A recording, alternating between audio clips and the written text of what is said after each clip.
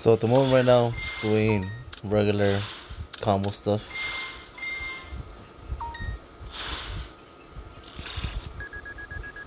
So another thing as well, the only reason why I didn't use Griffin, usually I would have done it if I don't have the fusion, just in case that dude had a Nash. So I could use Griffin with Meow Meow to make a Verte and then Enforcer. So, you just have to depend on him having another hand trap. But because I did have the fusion, just in case I get actually Ash on my fancies, I can still use the fusion. I have Roxy's. I can make the Dodo one, and then I can still go off on my combo. Only reason why I didn't reveal anything. If I drew into the watering or right, then I'll just use it. If I didn't, what's the point of me actually having it on the field? I'm not gonna do anything with it.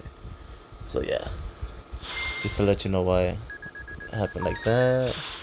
Everything else completely fine.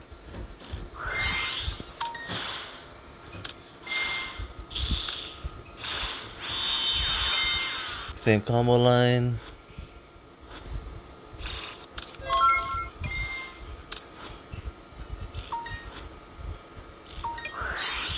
So this moment I'm like, okay, Despias.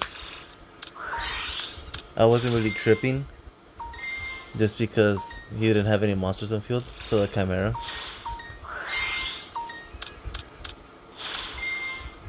So yeah, because he was gonna go battle phase, I was kind of forced to do this, and I wasn't really tripping because the fusion, it can only reduce the attack of the monsters, and then as well, it should be level 8 lower, and then my boy here is fucking level 1,000 and stuff, so I didn't really care about it as much, but I did need my fancies, so I did it at that moment.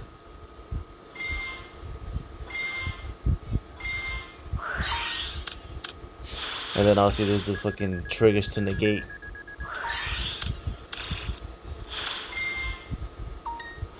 At this moment, before he activated this, I was kind of iffy. I wanted to actually pop it before he did that, but like I wasn't too sure yet. I didn't know too much on the Despias, if I wanted to do it or not.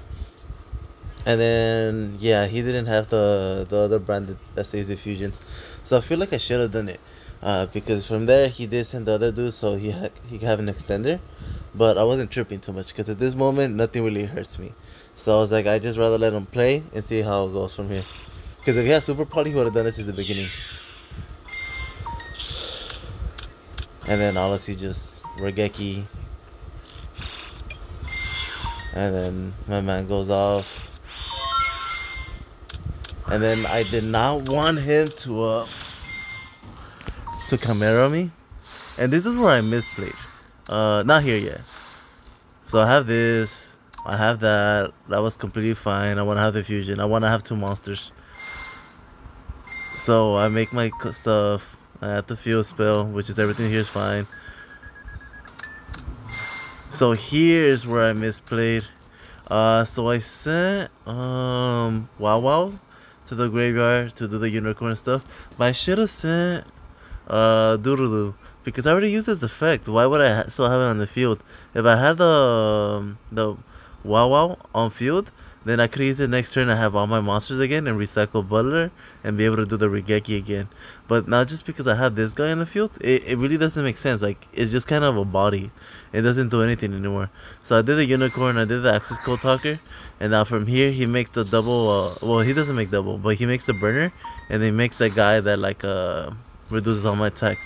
So it just really made no sense here. I just practically just have a body. So now what I'm just gonna do, because I drew into the Draco, I'm just gonna bounce this guy back because he gains an effect to special, and I don't want him getting that.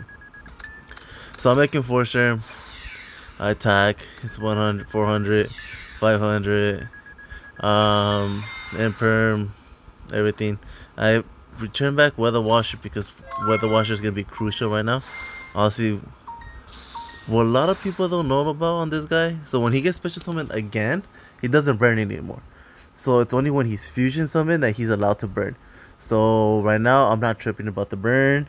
I have the ogre. The ogre is usually on the lean 2 for gloomy, or depending how the play goes off. Right now I'm a little worried about the Chimera, but not as much. So right now we're gonna see how it plays out. So he gets the special. I wanted to ogre there, but I was like, let me just hold it. And then right there, I imprint. Literally, the main reason why I imprint there is because I didn't want him to get another Banner of Red or any fusions to go off from there. I wanted him to extend. And then remember, when he specials back from the grave, he gets banished afterwards. Oh yes, I ogred. And then from here, before you let him activate the Verti effect, do know that he could do the polymerization thing. So that's why I told him to wait a second because I'm thinking on the summon. So this is where I did my play to play around that. Because I did misplay, I could have just, Regeki'd his board and it would have just honestly been so easy to fucking win. But because I messed up, I had to play the long game. So I activate that. And this is where I also misplayed. So I didn't want to use fire because obviously I don't have as much resources and I'd rather use it on my turn to link off with it. But I forget that I could still use it to burn. So I could have burned them for 500. And then in the end for this game 1, it really did make a big difference. So I kind of screwed up there and I forgot about that. But the only thing I did do is just obviously to make them gain 500. And then so yeah, I got back my wow and my doodle. And then I did this because I knew he was going to summon the Chimera. It's what everyone always summons. So I made sure that this guy was immune to battle and by card effects. But it didn't really matter because I already made phase 2. And I already have my 2 monsters. And then if he didn't pop this guy with pranks, then I could make another doodle with token and normal summon. Or if he did, then I still have my doodle for sure. And then he misplaced here. I confirmed what he wanted to pop and he popped my doodle. So, because it's immune to card effect, then yeah, he said he's dumb. So here, I could have activated Faithful, get water, and then send water, then I banish water to get it right, and then I would have won the game. But same thing again. I just didn't know too much about the deck. I thought he was gonna go off more, so I was like, let me just bait out stuff. But there really wasn't too much to bait out, cause I could have just attacked over it, and then I would have had the token, and then that would have been game right there. But then again, that's my other misplay. That's what I learned. So now what I just did, I just got the right, just so I could have a target with a Enforcer just in case it is needed. And I did forget about the Enforcer as well because I didn't actually pop it. And then I think this is where he, like, midway here he tells me about it. And then I popped the Oliver because I didn't want him to make Chimera at all. Like, Chimera is out of the question. So this is where he tells me. Doesn't make a big difference. So here I do the whole thing. So I didn't activate Butler just because he has opening, and then because opening is gonna protect all his monsters. I'd rather him get over it so I can summon back my doodle, and he's forced to use the doodle. And then assuming if this was the last thing he attacked, I was gonna summon Access Code Talker, and then from there just go off and just destroy everything. But because it was the first thing that he attacked, then it's the reason why I couldn't do Access Code Talker. Well, especially my Access Code Talker. But you'll see right now.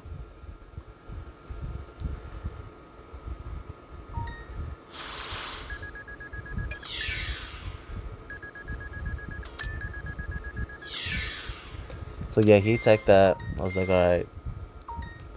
And then it was laggy. I know you can see right now that I technically didn't summon Activate Enforcer, but it was lagging, so that's why he agreed with it. He was cool about it. And then I summoned Enforcer with Butler, but dummy me. I thought it was any monster, but it's any non-fusion monster. It's just because the Rooster is any card, so there's like literally no restrictions at all. So I thought Butler had the same thing as well, that there's no restriction. But that's why I just summoned Doodle again. So I forced him to make him actually attack Doodle, because if he didn't attack Doodle, then I just recycle my cards. So now I still have these are my, one second, these are my last 2 pranks, aside from this one from the deck.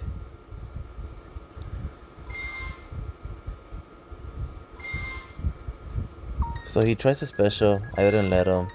From here, I popped his back row. I wanted to see what it was. So here, I wanted to bait out the negator.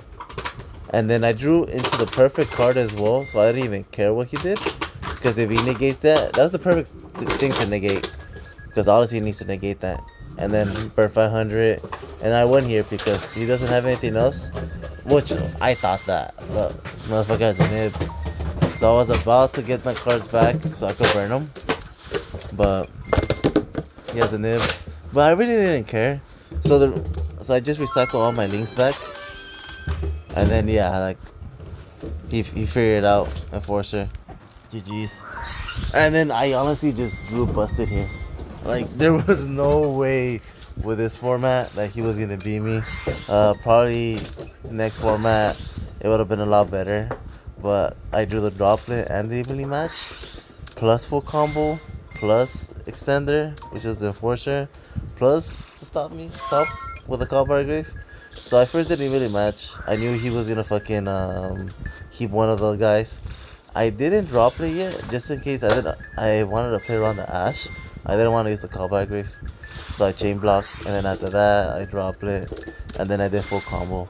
The only reason I did it like that is because I didn't want to waste resources, and I'd rather keep it. And then if I did evenly match in the beginning and drop it, then he would have just kept the one that I didn't negate. So there was no point.